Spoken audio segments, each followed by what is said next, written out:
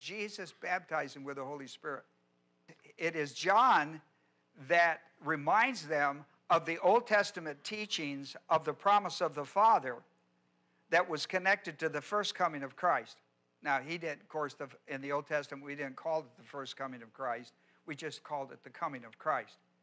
What separates the first coming from the second coming theologically is the presence of Christ on the earth, going to the cross, dying, being resurrected, and ascending back to the Father. So, taking all that into account, John the Baptist is the one who said, I come baptizing, Matthew 3:11, I come baptizing in water to identify who the Messiah is. And when he comes, he is of a higher rank in God. He's of higher rank in the calling of God than I am. He will baptize you with the Holy Spirit. And then in verse 12 he says, and fire, and he explains the second coming of Christ, the baptism of fire. Jesus talks about John came baptized in water in order to identify who the Messiah was, who the actual person of the prophetic Christ would be. That's John, the first chapter. It's very clear. It's easy to read, and you can understand it. The baptism of fire, after he comes, he will go back to the Father, and he'll come on the second coming. He will give baptism of fire. Now, a lot of people confuse that, and because there is fire mentioned at Pentecost, they think that's what they're talking about. He is not talking about that. He is talking about Joel, though, which connects them. But Joel is interested in the baptism of the Holy Spirit, not the baptism of fire. But he does mention both of these when he talks about the sun going dark and the moon and all that business. But remember, when you read Old Testament prophecies about the coming of Christ, there's not a differential of the first coming from the second coming. That was the mystery of the church who sits between them. Now, if you can get that, then we're on the road here to understanding some things. So, now what we're going to do in today's lesson, after I have a word of prayer with you, is this. Jesus kept talking about the promise from the Father. He's talking about the Holy Spirit, that Jesus would baptize with the Holy Spirit. He called it the promise of the Father. Now, what's important about a promise from the Father is how it's fulfilled. Aren't you interested in that when you find a promise from the Father? How is it fulfilled? Well, I hope so. Otherwise, this whole journey of faith would be kind of nebulous. And so, what we're going to talk about today is the fulfillment of the promise of the Father, which is Jesus baptizing with the Holy Spirit. When we come back to a word of prayer, we're going to get into it under the next following five points. They're very important. And you're going to have your thinking cap on. This is not a time to be lazy at Bible study. This is an essential, basic, principled doctrine. Let's pray. The Bible is a spiritual book for spiritual people, for spiritual living. You can't learn it nor live it in carnality. Evidence of carnality is personal sin. It could be mental attitude type sins, sins of the tongue, overt sins. These must be confessed in silence because carnality has removed you from the dynamics of the indwelling Holy Spirit called spirituality because you have chose to gratify your flesh by sin.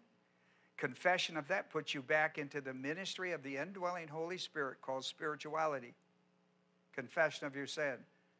One verse, 1 John 1:9, if we confess our sin or sins, he is faithful and just to forgive us and cleanse us. The cleansings, it's not about salvation now. That deal's over. This is about spirituality in the ministry power of the Holy Spirit for learning. So our Father, we thank you today for these that have come our way by the automobile and the internet. We pray that they would have exercised the ministry of the Holy Spirit for John 14:26. Jesus said when he comes, he indwells, he will give you an anointing, like in 1 John 2, he says, to teach and recall the word of God from the human soul of a believer. And so, Father, we look for that in Jesus' name. Amen. Well, I want to talk about 5 things today. one of the reasons the church age is one of the most unique periods of biblical history is Jesus fulfilling the promise to baptize with the Holy Spirit. It is essential. It is everything. And over the course of the next 5 weeks on this very subject, the baptism of the Holy Spirit, I'm going to lay out this as simple as I know how for you to grasp the dynamics of the importance, because what makes the dynamics of the day in which you and I live, which is the last days, you and I live in the last days of the dynamics of the Holy Spirit's ministry to the world that we live in. The world we live in. I mean the world you live in, where your life touches so many other people. And so we want to talk about that today in part 2 of the baptism, the one baptism, which is Jesus baptizing with the Holy Spirit. Now, one of the things that I think is important for you to understand, where I'm going to take you now, when Jesus baptized with the Holy Spirit, it's going to do 2 things that are really important. It's number 1, it's going to incorporate all the believers of the Old Covenant into one body, the church. The other thing it's going to do is to inaugurate the coming of the Holy Spirit into a dynamics of a dispensation called the church age. These 2 things are really important. In the weeks to come, I'm going to explain the difference between them and lay the argument out for it. What we're looking at today is the fulfillment of the Father's promise of sending His Son to baptize with the Holy Spirit. So here's what I'm going to do with you. I'm going to look at the fulfillments. There are 5 of them I want you to pay attention to that make this important. Here's number 1. The prophecy of John the Baptist. Now, we call him John the Baptist. They called him the prophet. They called him John the prophet, who baptized in the Jordan water. They called him the baptizer because he baptized in the Jordan looking for the Messiah. How do I know that? Because I've read John, the 1st chapter. I've read that. And it's very clear what he was looking for. Everybody knew that John the Baptist, or John the Baptizer, everybody knew he was a prophet sent from God. They all knew that. In fact, every time the religious leaders got fired up and wanted to shut him up, they were afraid of it because the people, the masses of the people, knew he was a prophet. Okay?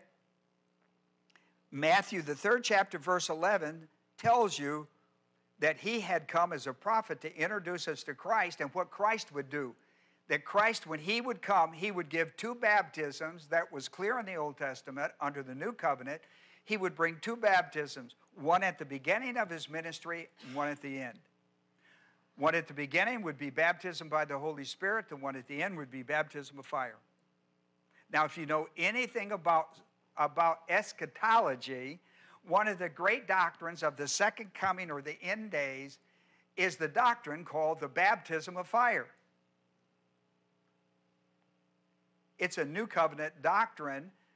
It's an Old Covenant doctrine that now is on the front burner of the church age. We're looking for the second coming. Every time we take part in the Eucharist, we do this in anticipation of proclaiming the coming of Christ. When he comes, baptism of fire. Okay? That's the deal. All right, so in Matthew, the 3rd chapter, verse 11, in verse 11, he says that when Christ comes, he will baptize with the Holy Spirit. He said, I came baptized in water. He will come baptized in the Holy Spirit. Okay? That's important you understand that. Now, when you read John 1, and you read the whole chapter, John 1. Look, it's not a difficult read. It's not that long. Come on. It's an easy read. It's not hard. But it's John 1, 30 through 34 for sure. For sure. And you want to see that. Let's just go there. I want to show you how easy the book is. It's not a difficult book. It'd be a little more difficult if you had to exegete it. But it's not. If you had to do it all out in the Greek, it'd be a little difficult. But it's not. It's easy reading. I just dropped down there.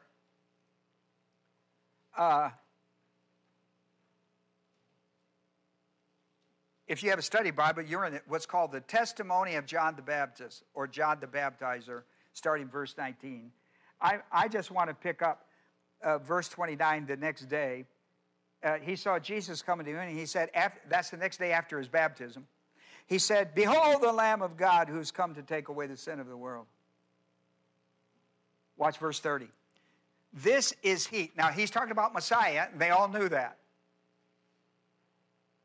John baptized him. John's ministry's done. Jesus' ministry has started. He declares, here's the Lamb of God that's come to take away. They all knew what he's talking about, that shadow Christology. That's all of the Old Testament shadow Christology, all the festivals and offerings and sacrifices and yada, yada. Verse 30, he says, "This is he on behalf of whom I said, after me," that's what he preached and preached and preached and preached at every baptismal service, everything he preached. "After me comes a man who is of higher rank."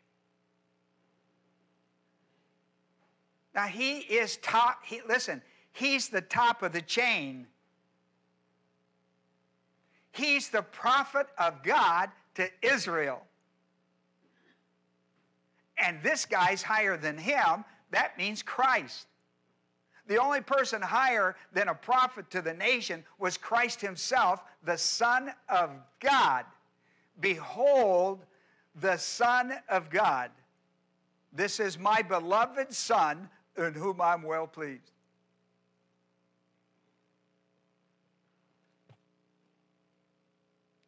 "After me comes a man who has a higher rank than I, for he existed before me." Now we know from Luke that John the Baptizer, the cousin of Christ, John is 6 months older than Jesus. We know that. The Word of God is clear on it in Luke 1 and 2. And yet he says that he existed before me. But we knew that. Listen to me. We didn't know it because we looked up their birth records. We know it because he said that he was of higher rank in the divine kingdom than I am, which means he had to exist before. Christ existed before. Listen, Christ existed before the foundation of the world, Ephesians 1.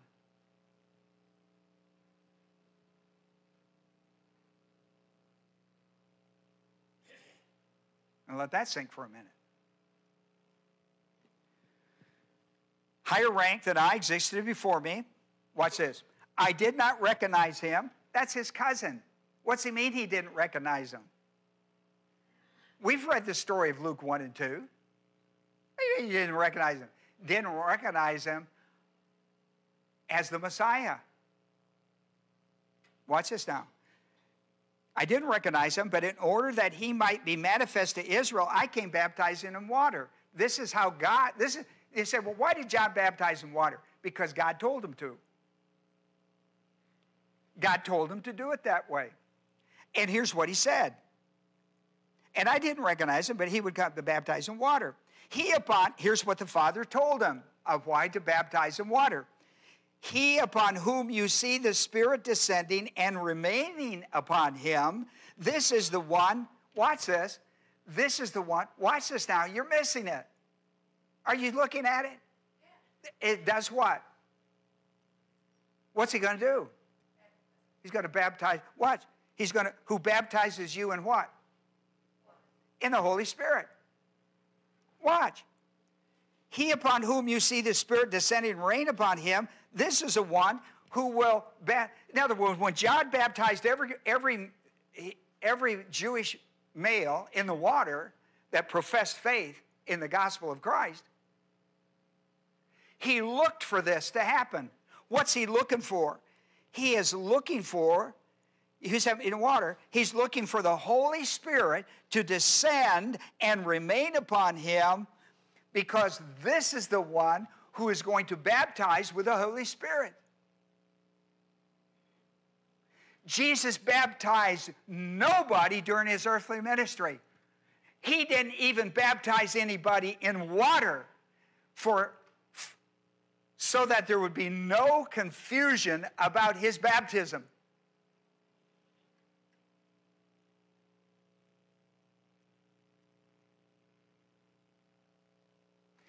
This baptism of the Holy Spirit by Jesus Christ is not going to occur while he's on earth. It's going to occur after he goes back and is seated at the right hand of God the Father in heaven. Is he going to do that?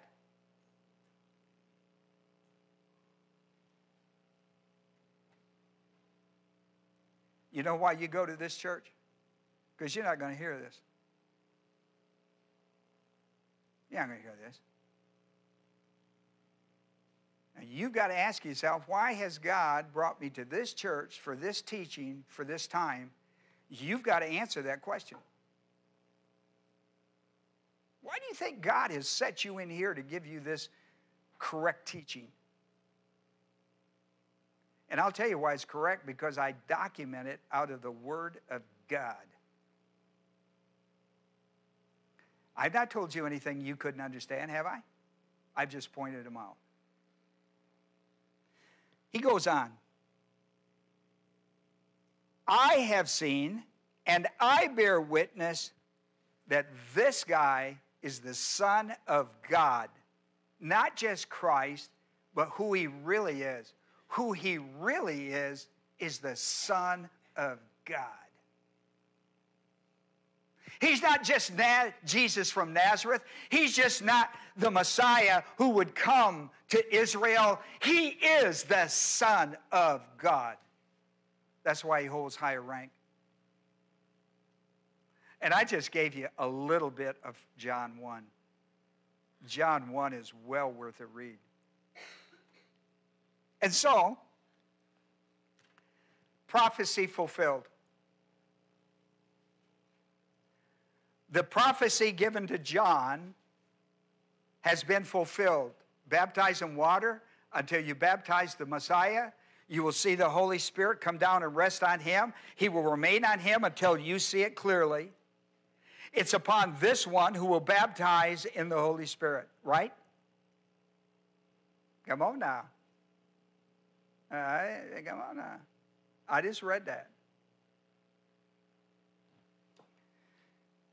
John the Baptist's fulfillment came when he baptized Jesus of Nazareth, declared him to be the Christ, the Son of God, and that he would baptize in the Holy Spirit. Agreed? That day of prophecy of the Old Testament has been fulfilled. You understand that?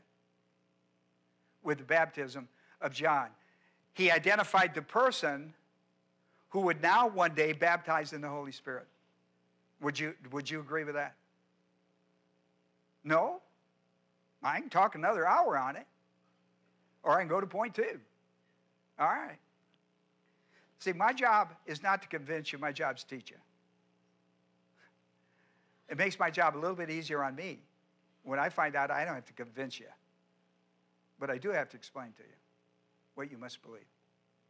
All right, here's the second thing. The pre-resurrection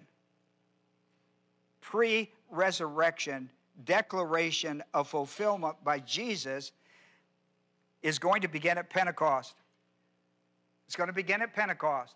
Jesus is now, before his resurrection, before he dies on a cross, buried and raised, prior to that, I call it pre-resurrection, Jesus makes a declaration, and we look for the fulfillment. Watch this. I'm in John, so let's go 16. Let's go John 16. John, you remember now, this is really important. Upper room discourse. The upper room discourse before Christ goes to the cross, just before he goes to the cross, he has the upper room discourse, which is discussed in John 13, 14, 15, 16, and 17. There's a heavy Bible study. on new covenant thinking.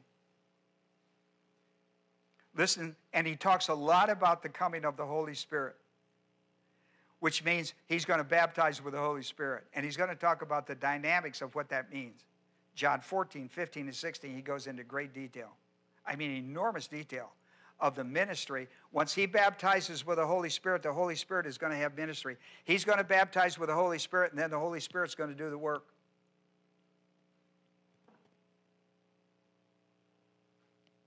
Look at John 16, verse 7 and 8.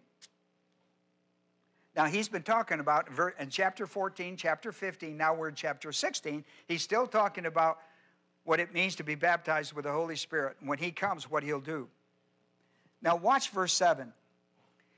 I love you. Always pay attention in the scriptures when Jesus says, verily, verily, I say unto you, or truly, truly, I say unto you, or truly, I say unto you. You always pay attention to that statement because he's going to give you a nugget of Bible doctrine that's essentially important. Watch what he says. But I tell you the truth. Isn't it funny that he has to always remind the people that he's teaching the truth? Because there were so many people in attendance that questioned everything he said, like you do with me. But I tell you the truth. It is to your advantage. To whose advantage? It is to your advantage that I what? That I go away. Every time he talked about going away, everybody cried. He says, you're missing the whole point about me going away. Every time I say go away, you all fall apart. Listen, you've got to change your attitude. It is a good thing to you. It is a good thing for you that I go away. I don't know what's possible. You just got here. It is a good thing for you. It is your advantage. It benefits you. It's a plus for you that I go away. Watch what he says. Watch the for if I don't or if I do. Watch this now. If I don't and if I do. Watch what he says. For if I do not go away, the helper, comforter, which is the Holy Spirit that he will baptize you with the Holy Spirit.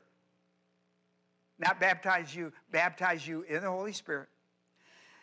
The helper shall come to you, but if I go, see, if I do not go away, the comforter shall not come to you. But if I go away, I will send him to you. I'm going to go away. I won't be here, but I'm going to send him to you. I won't be here. I'm going away. I'm going on a long distance trip. Now, they're about to learn that tomorrow and for the next 3 days. They're going to learn that. He's going to die on a cross. He's going to be buried on the third day, raised from the dead. And this is not going to happen until I go away. And if I go away, then it's going to be your benefit. It's going to be a plus on your life. It's going to be a positive on your life. If I don't go away, it won't be. If I do go away, it will be. You got to change your attitude. What's he talking about? He's talking about him baptizing you with the Holy Spirit. In verse 8 it says, and when he comes, here's the advantage. And when he comes, where's he going to come to? We know he's going to come within the body of a believer. He's going to indwell a body of a believer. And when he comes, he will convict the world of sin and righteousness and judgment. And it goes on to explain it. Think about that. Where does this great ministry of judgment, of conviction, of judgment and righteousness and sin come from? It comes from in the well of your water to the world. It is the ministry of the Holy Spirit who lives inside you, John 7:37 through 39.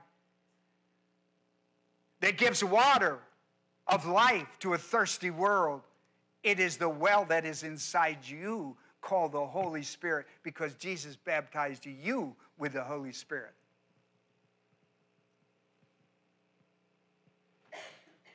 This is not the same thing as the Holy Spirit baptizing. This is Jesus, the second member of the Godhead, baptizing you. Not the third member, the second member doing it. It is missed in the theology of the church. Well, John, the 7th chapter, listen to what he says. Jesus in the 7th chapter lays this out. John, I'm just picking and choosing passages for you. On the last day, John the 7th chapter, verse 2, last day of what? Feast of the Jews, called the Feast of Tabernacles or Booth. On the last day, which is kind of important to that festival, the great day of the feast, Jesus stood and said, "If any man is thirsty, let him come to me and drink. He who believes in me, as the scripture said, from his innermost beings shall flow rivers of living water." He told that to the gal. He taught that to the Samaritan woman in John 4. Watch verse 39. But he spoke of the Holy Spirit, whom those who believed in him were to receive, for the Spirit was not yet given, because Jesus was not yet glorified. He had not risen from the dead, ascended back to the Father, and is seated at the right hand of God the Father. Not going to happen till then. Not going to happen till then. You got that? Hoo-ah. Third, watch this one. Post-resurrection. After his resurrection. The declaration of the fulfillment by Jesus beginning at Pentecost. Watch this. Luke, you got your Bible? Go to Luke 24. The two guys on the road to Emmaus, two disciples, they're bewildered about Jesus dying on the cross, being buried, and declared raised from the dead. 24th chapter, and he drops in on them. This is post-resurrection appearances of 40 days, one of them, before he ascends back to the Father. We're in Luke 24. Luke 24, I'm going to pick up at verse 46. He's walking along with them. He opens their mind to the scriptures, and he said to them, "Thus it is written." That's Old Testament prophecy. "Thus it is written, that Christ should suffer and rise again from the dead the third day." You know, Jesus said it was prophesied in the life of Jonah, right? 3 days and 3 nights business. "And that repentance for forgiveness of sins should be proclaimed in his name to all the nations, beginning from Jerusalem. You are witnesses of these things." Watch verse 49. Watch out now. "And behold," this means pay close attention. The word behold. Pay close attention. "I am sending forth the promise of my Father upon you." You know what the promise of the Father was? That Jesus would baptize you in the Holy Spirit. Now pay attention. Pay attention. "But you are to stay in the city, Jerusalem, until you are clothed with power from on high." You know what the power from on high will be? The Holy Spirit. It's coming. Stay in the city. After I leave, stay in the city.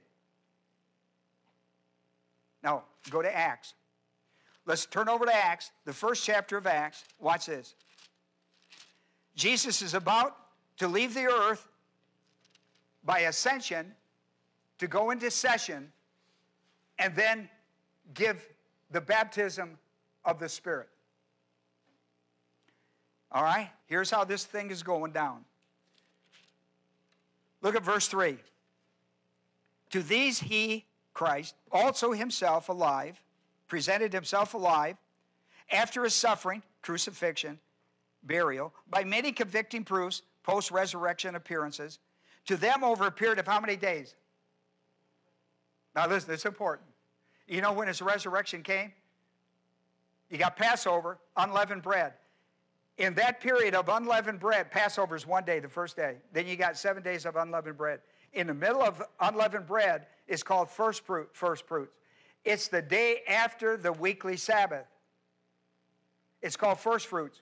And from first fruits, which by the way is the day he was raised from the dead, first fruits, 50 days later is Pentecost. On the button.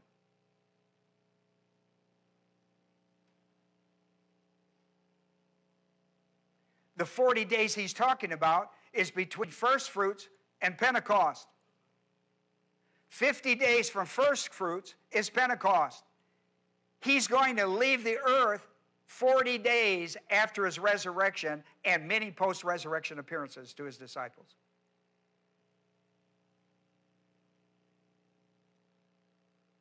How many days do I have left? 10. What did he tell them to do? I got 10 days before Pentecost, right? I got 40. I got 10 days. What did he tell them to do? Wait in Jerusalem for the Father's promise that he'd been talking about to them. All right. Here I go. 40 days, and speaking of the things concerning the kingdom of God, gathering them together, he commanded them not to leave Jerusalem, but to wait for what the Father had promised, which, he said, you heard of from me. John baptized you with water. Watch this now. But you shall be baptized with the Holy Spirit. What? How many days? Not many days. How many do we know that really is historically? 10.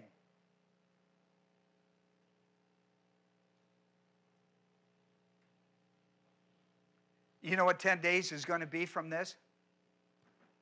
It's going to be the baptism of the Holy Spirit. What day, what Jewish festival is that going to be? Pentecost. Right? See, you got Passover, then you got unleavened bread. In the middle of unleavened bread, you got first fruit. First fruit takes you to Pentecost. All four things are wrapped into one great event.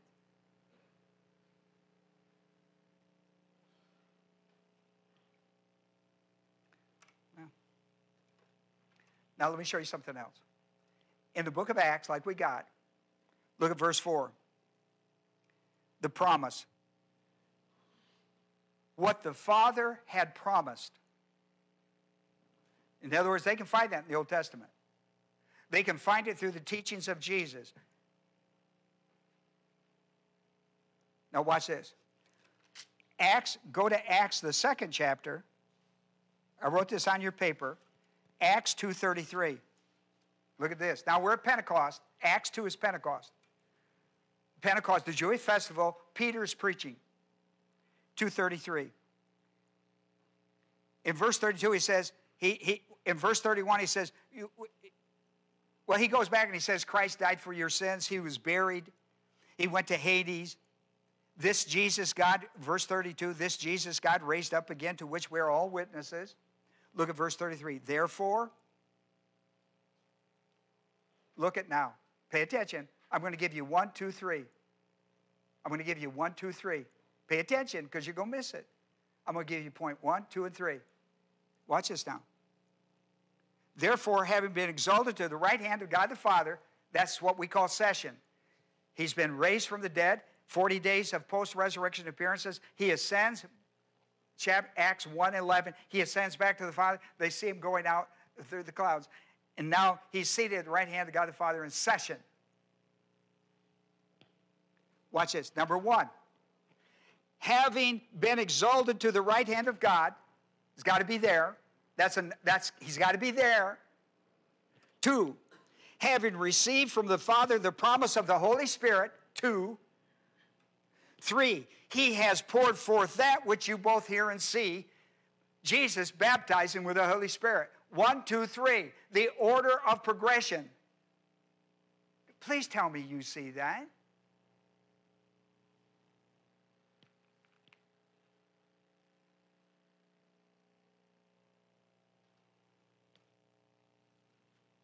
verse 39. For the promise, now we know what he's talking about. He's talking about the promise of the Father, is for you and for your children, and here is you and I. Here's you and I. You and I, you and me, you and me. And for all who are far off. Now, we all know we're a little off. And I'm probably far off. And for all who are far off, as many as the Lord our God shall call to himself.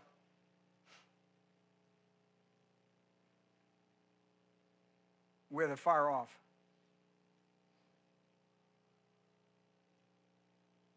Hello, Alabama. Hello, Alabama. Let's take a look at 4. Post-ascension session. Declaration of fulfillment. I gave it to you in verse 39. You know what he's talking about? He's talking about, listen to me. I don't have time to go through all this, but you're good readers. You got college education. If not, you should have went because you're smart enough.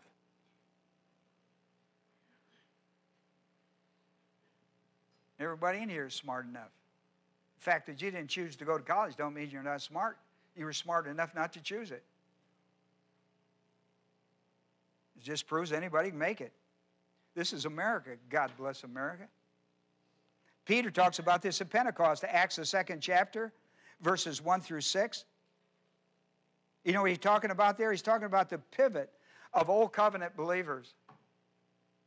You know who's at Pentecost? Hey, do you know who's at Pentecost? Jews. You know what Jews these are? These are the ones that God handpicked to come to see the death, burial, resurrection, and ascension of his beloved Son. These are the believers that are going to leave Pentecost and evangelize the world of their generation. Where are we in that picture?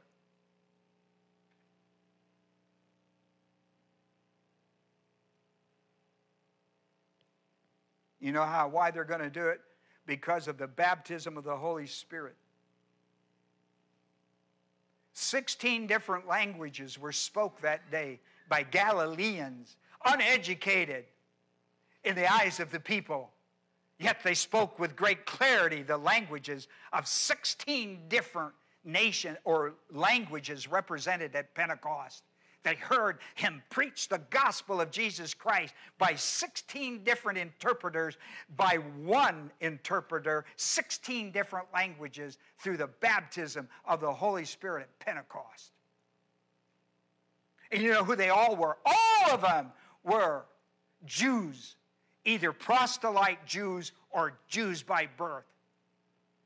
And they were there because they had faith in the prophetic gospel of Jesus Christ. And they saw the greatest event in human history. They saw Jesus die on a cross for the sins of the world as a Lamb of God.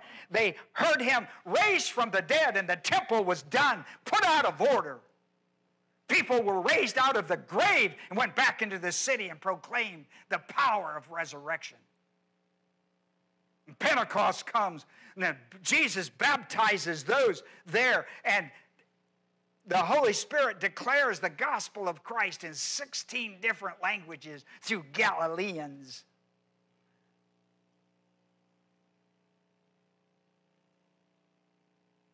Now, I don't even have anybody to compare to Galileans today.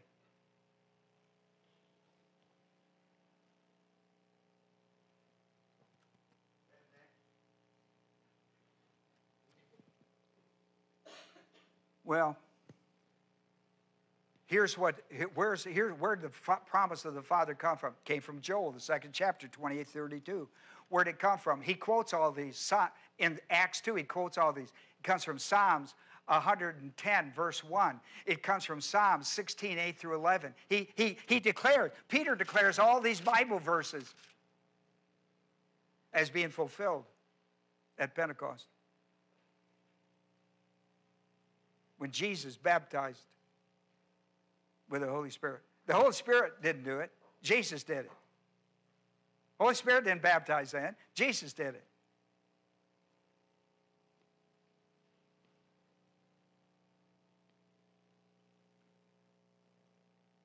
Listen to this.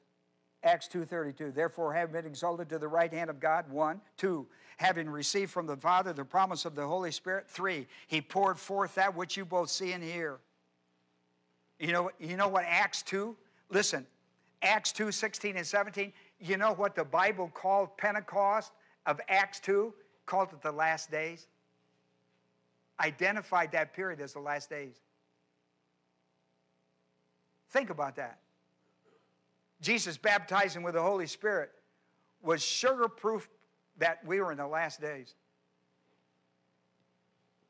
He had come, died on a cross, was buried, raised from the dead, ascended, was seated at the right hand of God the Father. You're in the last days. The entire ministry of the church is to the last days. We have forgotten that. We have forgotten it. This little dinky church ought to be filled every Sunday with people who have been ministered by you as you go out in the community and tell them the truth about the gospel of Jesus Christ. For what they're missing is a whole lot of dynamic stuff in their life. They don't understand how their life has been benefited by Jesus Christ, dying on a cross, being buried and raised from the dead, ascending back to the Father and baptizing in the Holy Spirit. I haven't talked a thing about the Holy Spirit baptizing. That's a subject way away from this. I'm strictly talking today and for the next five lessons I've got. I'm in the second one. All about the baptism of the Holy Spirit. Has nothing to do, I'm not interested in the Holy Spirit baptizing at this point. That's a whole nother subject about it. I can't go there until you understand this. I'll give you a little study guide. In Acts, the 2nd chapter, verse 42, I'm not going to teach this today. I put it there for home study. 4 orders of assembly worship of the Christian church are established in Acts 2:42. You want to guide your assembly worship and see every time you assemble weekly. We assemble weekly, Tuesday, Wednesday, as a church. A body of believers assembling. You know, if I told you that if you would come to Tuesday night Bible study, lottery tickets are going to be, and everybody there has a 1 in 22 chance to win, would you not go? Man, you're part of something bigger than anything like that. I mean, you drive halfway across town, buy one, get one. I'm not opposed to that idea. I'm opposed to the idea that you don't come to Bible study. It's called the church and assembly. There's 4 things that transpire in a church and assembly. And for us, we try to reach this every Tuesday, Wednesday, and Sunday. It takes 3 meetings with our people because they're time-oriented. It takes us 3 times to get this done. Go in there and read and see if your church does these things. This is the order of service in assembly hour. But listen, you got to have assembly to get this done. Assembly for me is not the internet.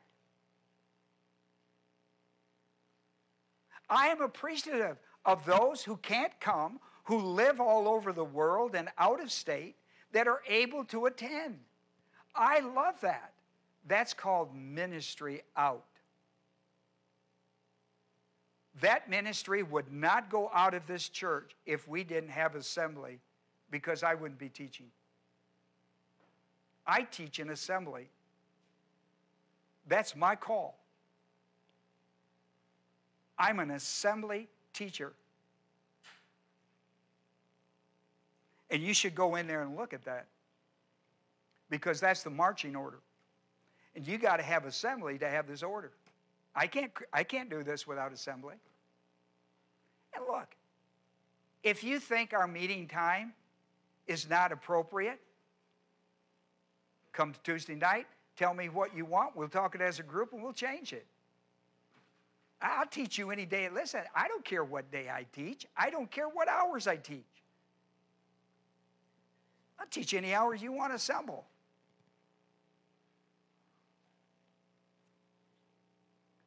The fifth and final promise to new covenant believers of Jesus, baptized them with the Holy, fulfilled at Pentecost. Listen to this. Acts 2, 38 and 39. I'm going to close with it. I give you out. You ought to read Galatians 3:14 and Ephesians 1:13, because he talks about the promise from the Father, which is the Holy Spirit. You ought to read that in context. Repent and let each of you be baptized in the name of Jesus Christ for the forgiveness of your sins, and you shall receive the gift of the Holy Spirit, for the promises for you and your children and for all who are far off. And so we are. Alabama. I'm talking about the state now, Alabama. Far off.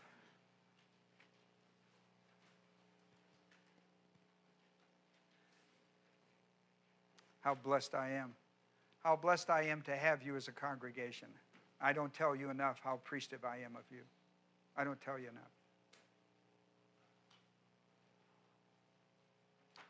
Our Heavenly Father, we thank you for your love, mercy, and grace. We thank you, Father, for the study of your word and the ministry of the Holy Spirit. What a wonderful thing, the baptism that Jesus gave of the Holy Spirit, and what a powerful thing it is for the Holy Spirit to baptize, which is a whole other subject in itself. We're looking at the incorporation and inauguration of the Holy Spirit, the baptism of Jesus Christ of the Holy Spirit. We're about to take an offering, Father, and we give not out of the law, but we give out of grace, and we give out of the joy of giving. This is a wonderful congregation that does it, Father, and we try to be great stewards of that money that they give us, to spend a little on ourselves and as most of it on missions and ministry. And we're thankful for everything you give us, Father. Everything. We take none of it for granted, but we do take it for grace. For we've made our prayer in Jesus' name. Amen.